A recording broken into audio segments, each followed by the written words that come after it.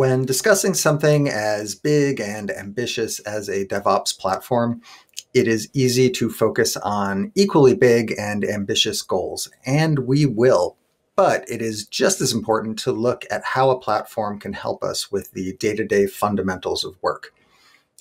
At its core, DevOps is really about working together. So there's nothing more fundamental than collaboration to DevOps. And that is why I'm so excited for our next speaker. Getty Orawo will share her story about why collaboration is particularly important in the tech industry, how her company used the GitLab platform to maintain their culture of collaboration as they shifted to remote work during the pandemic, and how they did so without sacrificing security or accountability along the way. Let's take a look.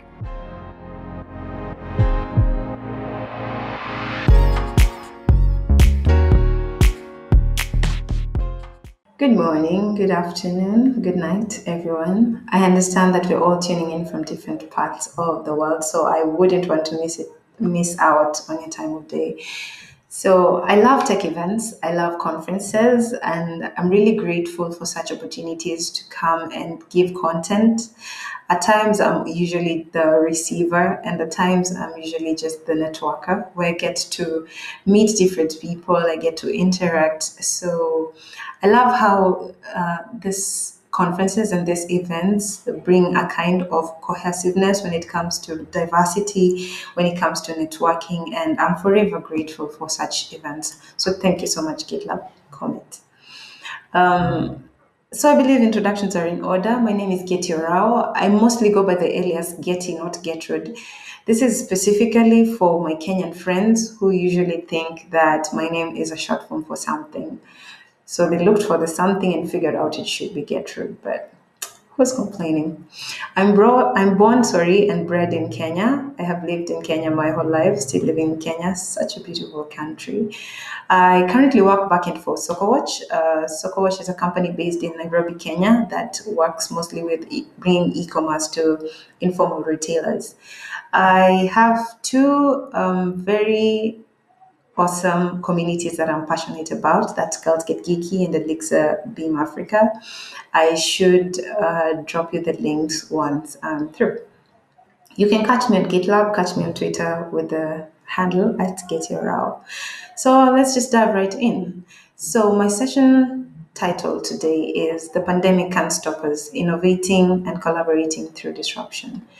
So why is collaboration so important to us? So when I talk about us, I'm generally talking about anyone that identifies as being in the tech industry. Is it an engineer? Is it a product manager? Is it DevOps? So why is the environment that we work in as developers or as product managers demand such a high dose of collaboration? So I'll tell you why. The reason why companies don't have just one person working the entire tech team is because we all believe that collaboration is that ingredient that actually gets things done. So this just means decisions you make, any perspective that you had is somehow influenced by your teammates, which is good because it brings some kind of diversity when it comes to perspectives and ideas. So the social aspect of collaboration is what stands out for all this. We need to grow together. We need to have fun together while working. It doesn't necessarily have to be as serious as working. And that's why collaboration is very, very important for each and every one of us. So whenever we see this icon, I bet that we could all identify with this. Coronavirus or COVID-19 hit us all really bad. When I say hit, we mean that it affected us in very many and various aspects of our lives. It could be that you lost someone to COVID. It could be that you did contract the COVID virus. It could be that you lost your job. It could be that your job shifted from one paradigm to the other. So this is what we're going to be talking about, the last point really. So in my company, we had to make this transition. So I could say almost all tech companies had to adapt in order to just keep everything moving. We had to make the transition of going from a physical setup to a remote setup.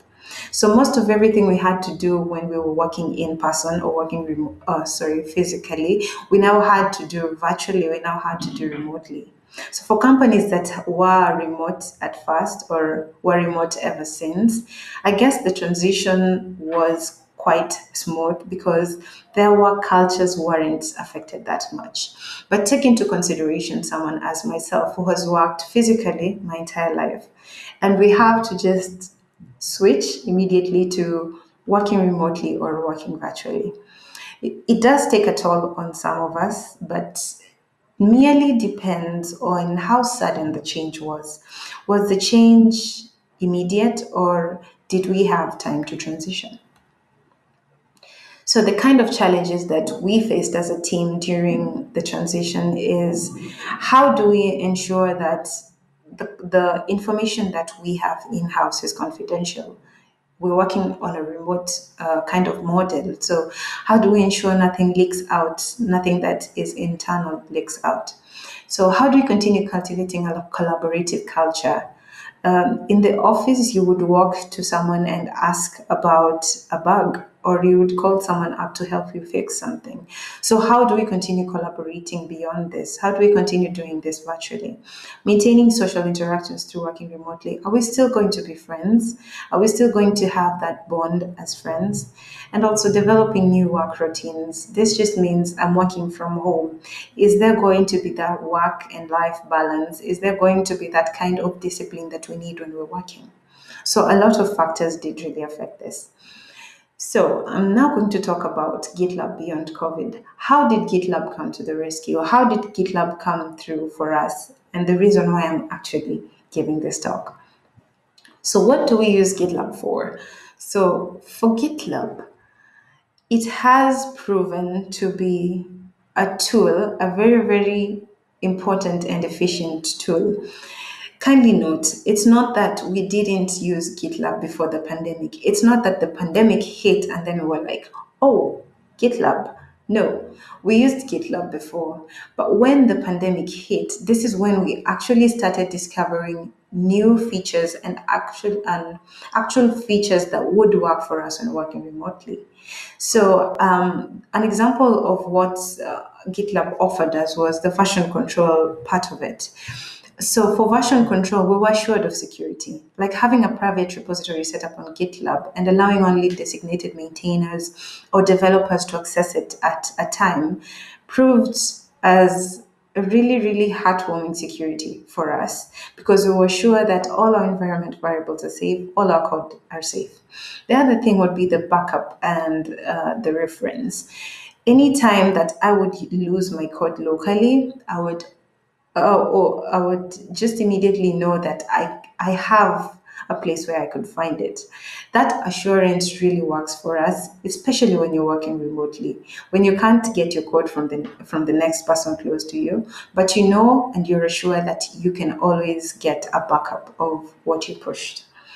The last bit is the accountability part. When I talk about accountability, this is simply I could do something as simple as navigating through the merge requests or the issues, either closed or open, and identify when exactly the change in the system was made, who made it, why was it made. So every team member has a form of accountability for each and everything that they do, and that is very important in a team. So version control is amazing for remote working. And having embraced it earlier in our before when I joined my company, I found them using version control, which was awesome. So having embraced that earlier made us vividly view this as an ultimate efficiency within this pandemic. It was just an extension of, hey, this is definitely working for us because we did use it before, right? So the other part that would really play a really big role that GitLab has played a big role for us is the collaboration part. When I talk about collaboration, there are very many Kanban boards actually that can be used when you talk about issues, right? Although we use this extensively while working in the personal setup. However, when we transitioned into remote working, we found that working with GitLab issues and tickets quite efficient. This is because we have all these issue trackers and our code all in one roof, and we really embraced this more while we did than we did in our in-person working culture. I'm not saying that the Kanban boards are bad. I'm just saying we as a company tend to embrace this more as our working culture. Yeah. So a team lead could assign a ticket to any of the members. Each issue was just created using an issue template. So there's an issue template that goes for each issue, where we just figured it would be nice for the format if all the issue formats could look the same, right? Yeah, so we categorize all the issues into epics where we can identify what epic it fits into, as well as any linked issues that could fit in with the same issue, so that when we're working on the issue and you need to add a couple of sub issues, that's what some of us call it, sub issues, you can also link it to that issue. You can place labels if you need to, you can discard, you can block, you can hold, and those are just some of the amazing things, that we had with GitLab. We also had the merge requests part. Merge requests were handled in a very interesting way. So we create and we merge requests per given issue or ticket that in turn creates a feature branch for us to work with. So merge requests also have a certain template that they should all comply with. They can also contain labels to identify it and can also specify a specific milestone, in which our case we called sprints, where we give a specific timeline in which this feature or bug is to be completed. Note that every ticket, every issue that is created needs to have an estimate. Yeah, great. So just a brief on our workflow.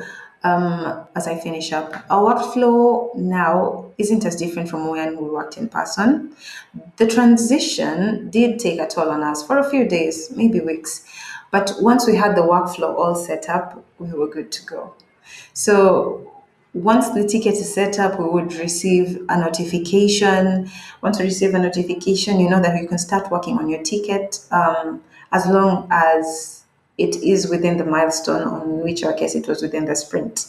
Take up an issue, but once you take up an issue, we know that a developer taking up an issue makes you responsible for creating the merge request, developing the feature, could be a bug, seeking reviewers to actually review our code and approve as well before we merge it in. So our workflow was not as different as it was in the in-person setup, but we did enjoy working remotely because the collaboration was just top notch. We thought we would lose the bond. We thought we would lose everything in all this, but it just continued being very efficient. And I greatly think it was because of we had leads who were able to take that up and actually build the environment for us. So a few lessons I learned from this. Collaboration doesn't necessarily have to be physical. As we head out of the COVID phase, we still need to be resilient. We still need to think outside the box. What if we have to work remotely again? Do we have the room to smoothly transition into it? At this point, yes, because we all know that it's possible. We know that we need to make the most of the tools that we already have, for instance, GitLab in this case. And once we maximize on this, working remotely and in person can be very similar for tech teams. So the lesson I got from this is that we need to ultimately make good use of collaboration tools, regardless of the work culture, so we can equip ourselves for future disruptions. Thank you so much. That is the end of my talk, sadly. I have had really so much fun doing this, and I hope some of you have come out with something substantial from this. Thank you so much. Please catch me on Twitter at Getty Orawo. I'm very nice. I will answer your DMs. And thank you so much.